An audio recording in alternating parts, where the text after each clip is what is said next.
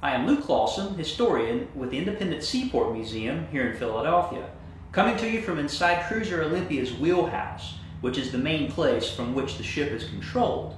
Some of the things you'll find in this space are the ship's wheel, which is the main steering wheel for the ship, the engine telegraph, which controls the speed of the ship, and the ship's binnacle, which is your compass. It tells you which direction that you're going.